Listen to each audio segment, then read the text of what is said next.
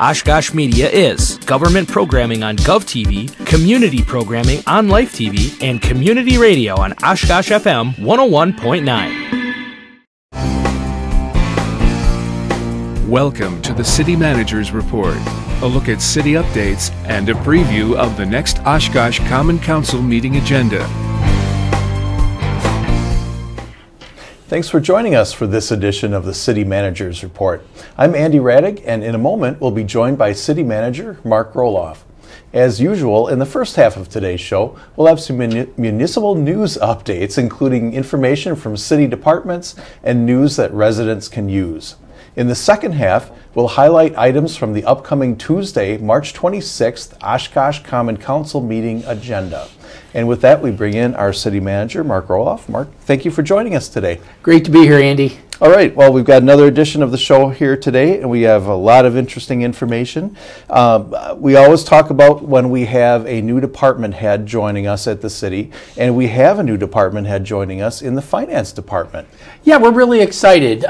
Julie Kelmis has been our assistant finance director with the city for the past year, and she will now be our new finance director. Julie has a great deal of experience in municipal finance. She was previously a finance director for the town of Grand Chute, and in total she has 17 years of finance experience. So we're very fortunate to have that level of experience coming to us. And of course, Julie takes the reins from Russ Van Gompel, who is retiring after 5 years of service to the city. We're going to miss Russ, but we're certainly happy to have Julie take his place. So finance covers a variety of things. So collections, utility accounting, parking administration, general accounting, payroll, finance, basic finance things, but Julie's certainly up to the task, and look forward to having her as part of my management team. Mm-hmm. Well, we certainly welcome Julie on board, and we also wish Russ very well in his retirement, and he's done some great things for us here too. Yeah, Russ has actually been in the public sector for over 40 years, so he's got a great deal of experience as both a finance director and a city manager. So yeah, we're going to miss Russ, but fortunately we have somebody of Julie's caliber to take his place, so I think finance is going to be in good shape. Okay, excellent. All right, well then we also have a note to pass along that in-person absentee voting is underway for the spring election, and that election is coming up on April 2nd, but we wanted to note that early voting is not being held at City Hall this year. Right, we wanted to make sure that the daily affairs of the city could continue to go, and it gets a lot of activity. So we've identified this location. It's at the corner of East Irving and Jefferson Street. There's ample parking in the area. It's a great facility for easy in, easy out. It's centrally located in the city in general. It's accessible for ADA purposes, Americans with Disabilities Act. And it's also easily accessible by public transportation, which was important to us as well.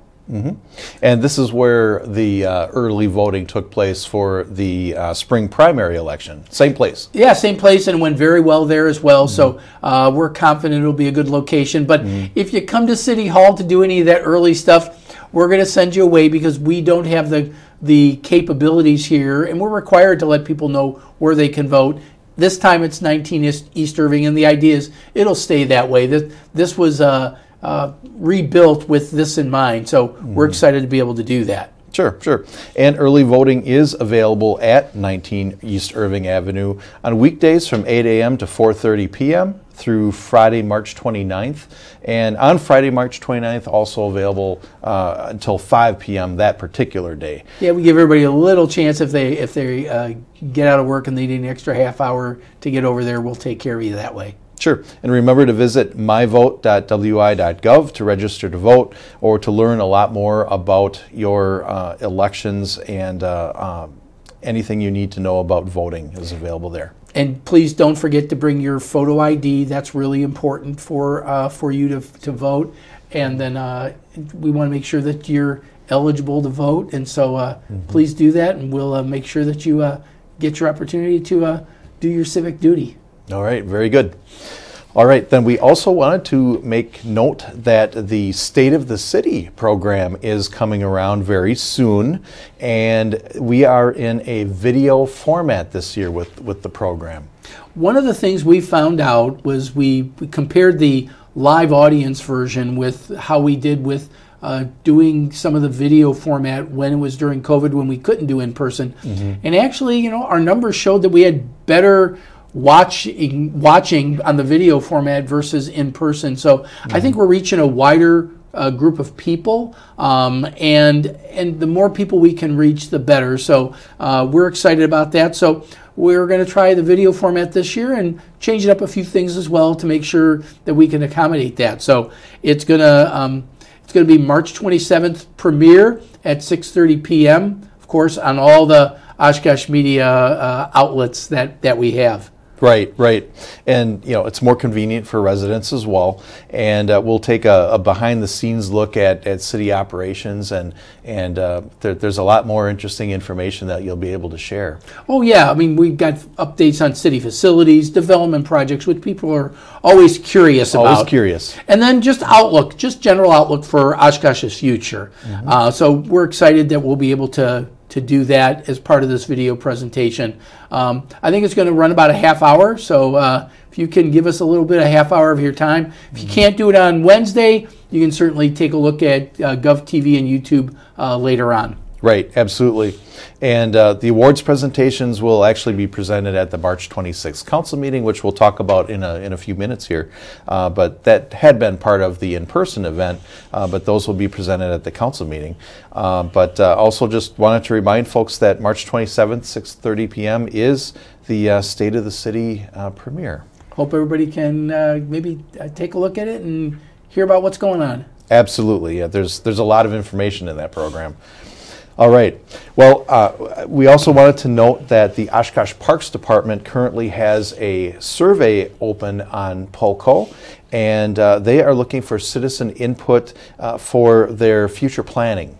Yeah, we're developing and updating what's called the Comprehensive Outdoor Recreation Plan, also known in short as CORP.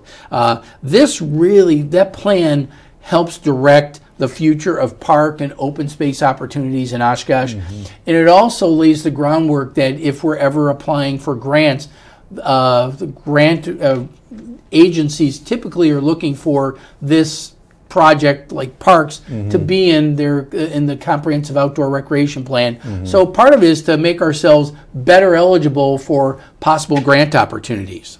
Okay, and that survey is open through March 31st. Takes about 8 to 10 minutes to complete, so it's really not too bad. And it's available through the Hot Topics link on the city's website.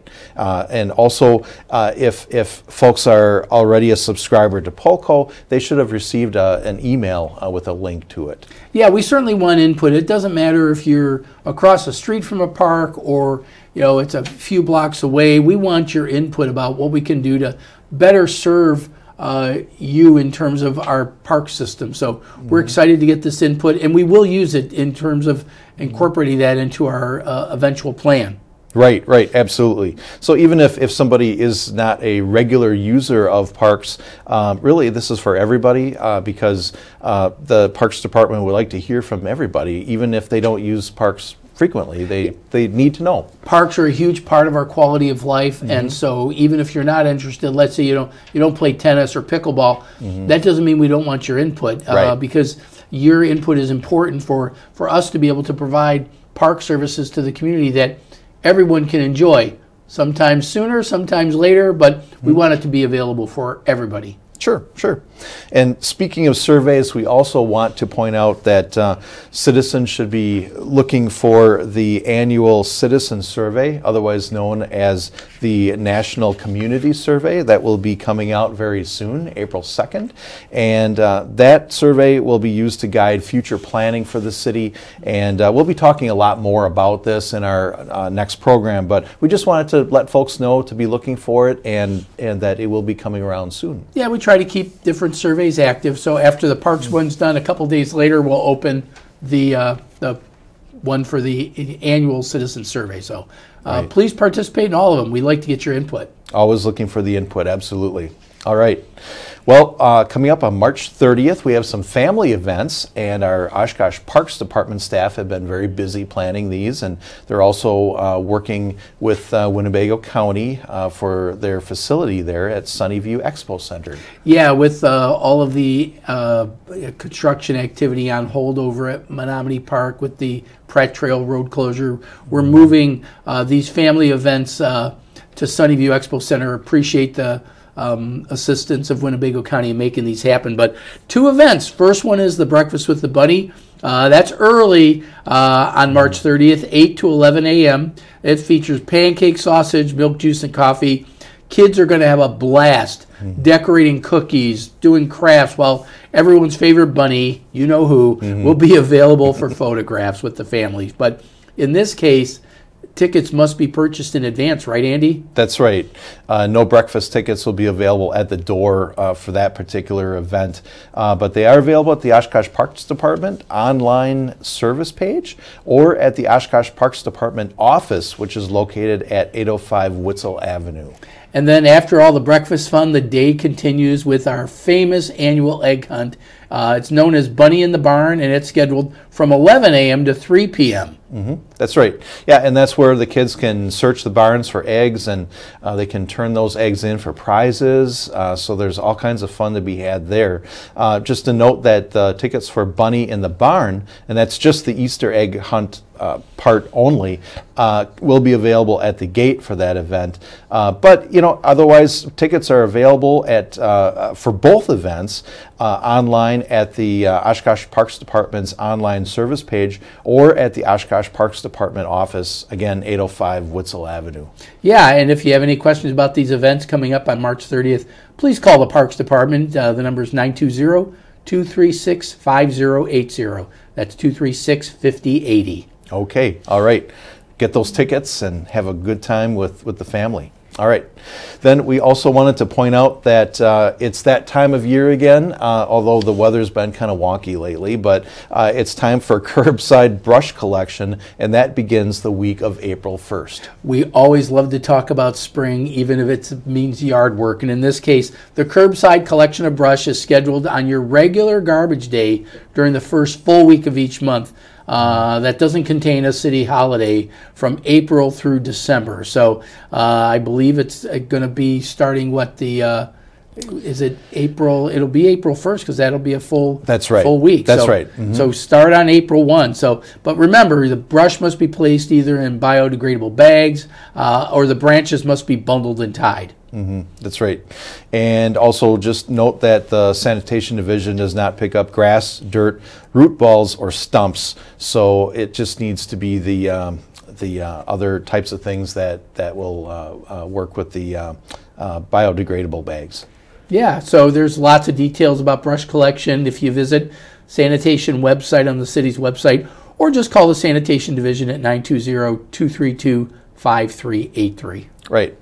All right, and then we also just wanted to note, we talked a little bit about the elections and early voting. Just note that Oshkosh Media has covered several candidate forums, and it's great to be able to tune in and watch those so that you can educate yourself about the issues and the candidates. So Oshkosh Media has been working with the League of Women Voters of Winnebago County for over 25 years to provide these forums, and watch for them to be available on GovTV as well as on the Oshkosh Media YouTube page. Right, they've already been recorded, so really what we're encouraging you to do is watch for the replays between now and April 2nd when there's election day, and you see all the channels that you can do, but you'll see forums for the candidates for the Oshkosh Common Council, the school board, as well as the Winnebago County Circuit Court Branch 1 judge. So various positions, elected positions, and we want you to watch it the same way you watch City Manager's Report, Common Council meetings, all those things. And there they are, Spectrum Channel 10, UVerse 99, of course, all the other streaming devices access that you can get. Absolutely. Try to make it easy for folks. Okay, well, Mark, I think it's time for us to take a short break and stay with us for some highlights from the upcoming Oshkosh Common Council meeting agenda. We'll be right back.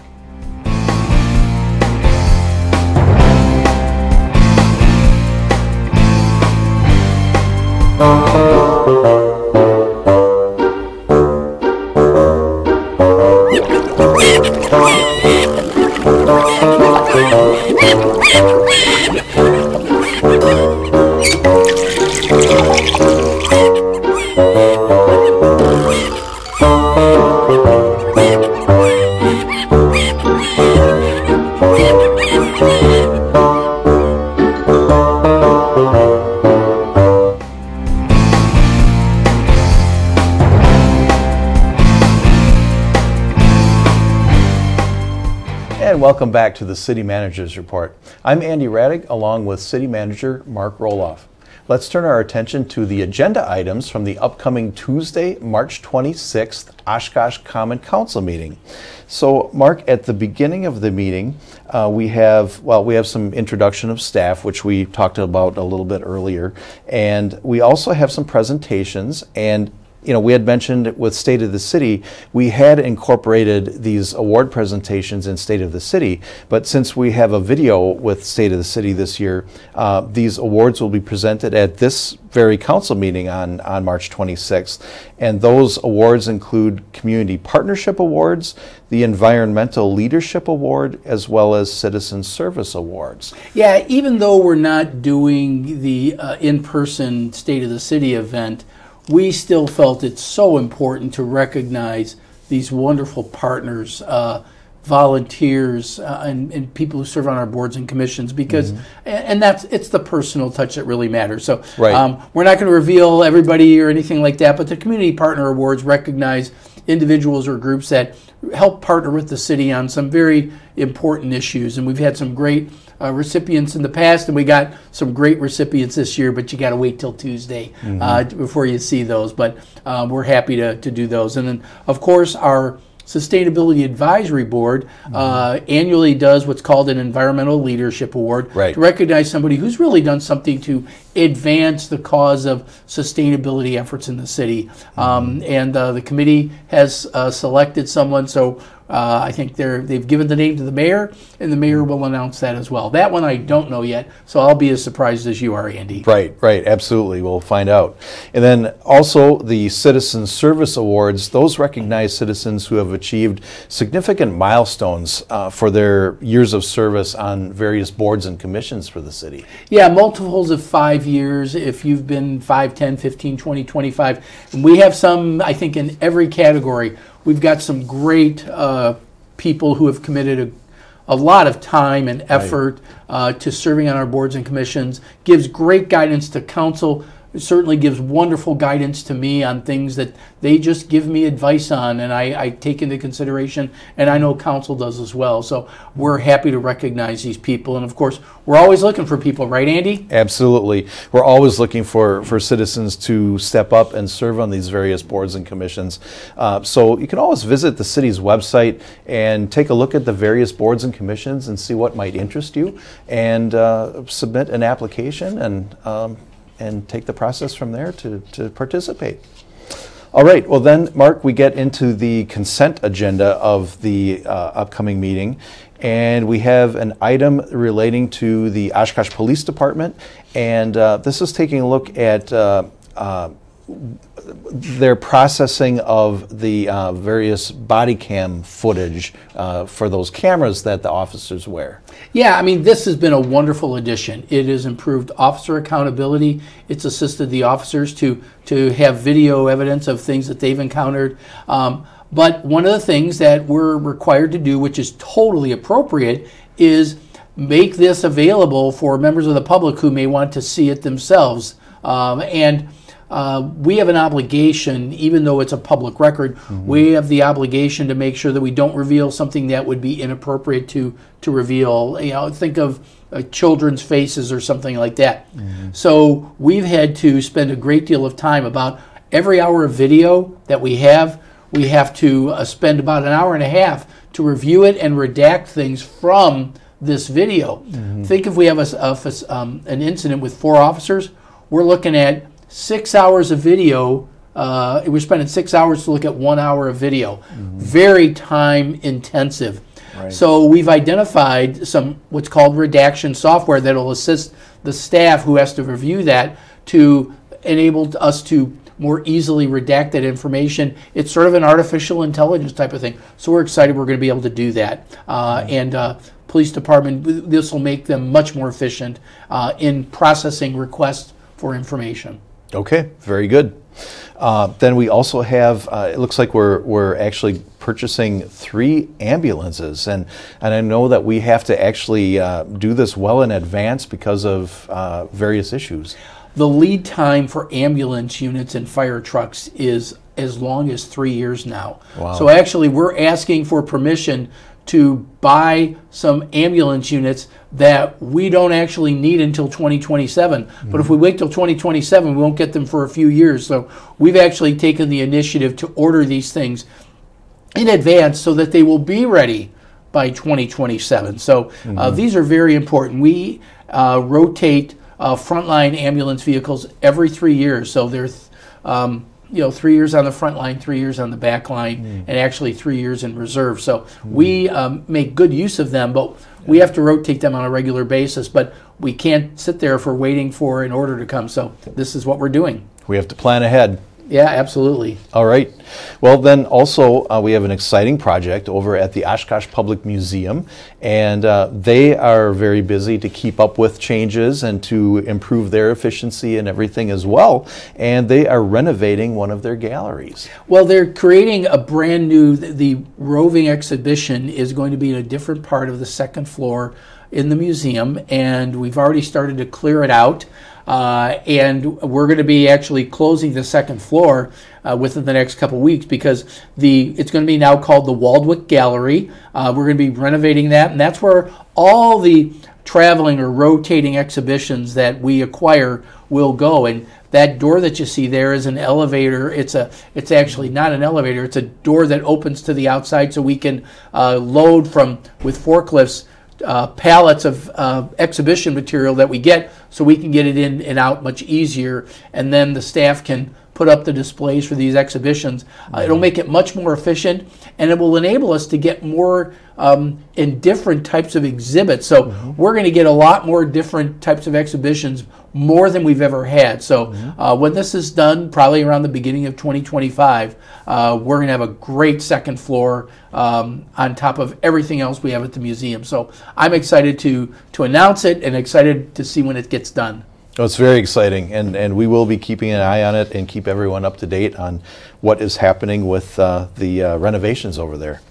Okay, then Mark, it looks like we have quite a bit of ink on the agenda that is relating to special events. And, we always talk about a few of the various events that are coming up, one of which is the Oshkosh 4th of July Parade, an annual event that everyone really enjoys. Yeah, I think we have like 12 or 13 events on this agenda alone. So, yeah, the 4th of July Parade is a wonderful community event. Brings everybody together, makes everybody feel great, and we're excited. It's Oshkosh Media covers it, and it's a great source of community pride. So that's just one example. And another one that I like myself because I can walk down from City Hall is the Live at Lunch series over there on Opera House Square and Market Street. That's going to begin on June 5th, and it runs through the end of September. So we're excited to be able to have that event as well. So that's just two examples of what I said, I think like 12 or 13 different events that council's approving just at this meeting. So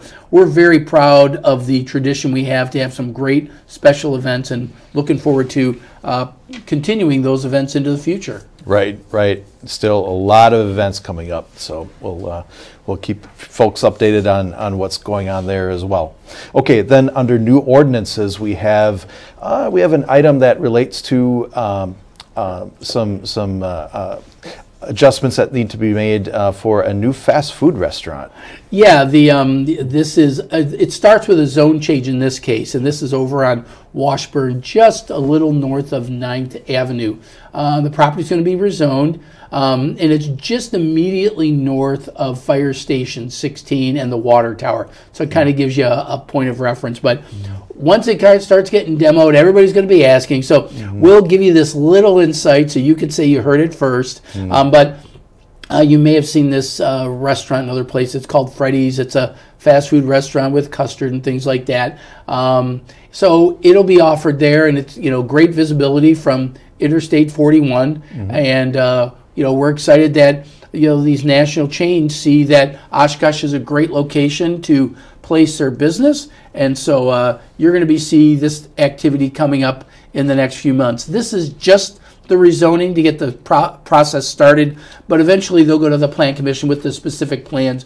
We don't have anything to show you at this point because nothing's been turned in, but we know that that's where they're going right now. So you can say you heard it here first on City Manager's Report. That's right. Yeah, Freddy's is coming to Oshkosh. There you go. Okay. All right, then, Mark, we have several items that are relating to lead service line replacement and various things, and we're really trying to be able to continue to offer the programs that help residents financially with these updates. Yeah, during the break we had that public service announcement that we're continuously doing to make people aware of, we want you to look out for potential contamination of lead in pipes, especially if you have lead service pipes going into your house. But we do have a program that we received some grant funds for. That grant is going away, but we know that it's still a very important program. So we're looking for some financial resources to continue to provide some financial incentives after the grant funds are gone. So lead service lines are a real concern. It doesn't always mean that you've got a problem in your water, but the sooner you get it replaced, the better, and we want to give those incentives. So we've got a couple ordinance changes that we're going to do, as well as the policy that we're doing on lead service line replacement, so we can help provide some financial assistance to people. So be on the lookout for this. We are still going to be actively working on this. We're required to do in some cases, but we know it's also the right thing to do. And the Public Works Department does have a web page on their web page that has a lot more details about lead service line replacement, and we encourage our residents to check that out. Okay, then we also have an item for an agreement with Theta Care, and this is the new downtown micro hospital. And I know, Mark, that they have a groundbreaking coming up on March 26th, but so the groundbreaking is actually before this approval takes place? Well, that's a legitimate question, and a few people have asked us about that. You have to remember that an organization like Theta Care, some of their property is tax exempt, while other parts of the property are taxable. So the groundbreaking that we're very excited for on Tuesday morning is actually for the hospital itself, and that is tax exempt. So that won't generate any property tax dollars. But meanwhile, they're also proposing to put in a clinic that would be taxable. And that property site, remember, that's the old Geldwin site, very old industrial site, and those sites in the downtown area have a great deal of contamination. And for the hospital and the clinic to be able to go, they need to address that very real issue. The reality is whether it's this project with a great hospital and a clinic, or it's something else, that cleanup's going to happen. And virtually in every case along the river, we've provided some type of assistance, either with, if we owned it, we'd lower the price of the land down to $1, or in this case, we don't own the land, but they've purchased it, and they need some assistance to take care of the environmental contamination. So that will be funded through a tax increment financing development agreement for the taxable portion.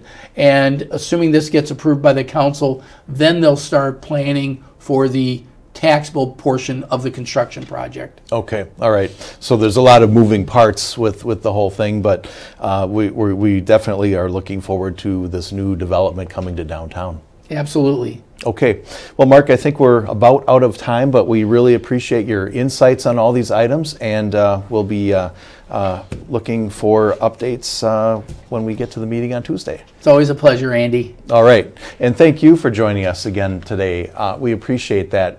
Again, that Oshkosh Common Council meeting is at 6 p.m. this Tuesday. That's March 26th at City Hall, 215 Church Avenue. You can watch that live on GovTV, which is Spectrum Channel 10, UVerse Channel 99, and streaming on YouTube and OshkoshMedia.org. Or you can listen on the radio, Oshkosh FM 101.9, which is also on TuneIn radio app for phones and tablets. So again, please join us again in 2 weeks for another City Managers Report. Thanks for watching.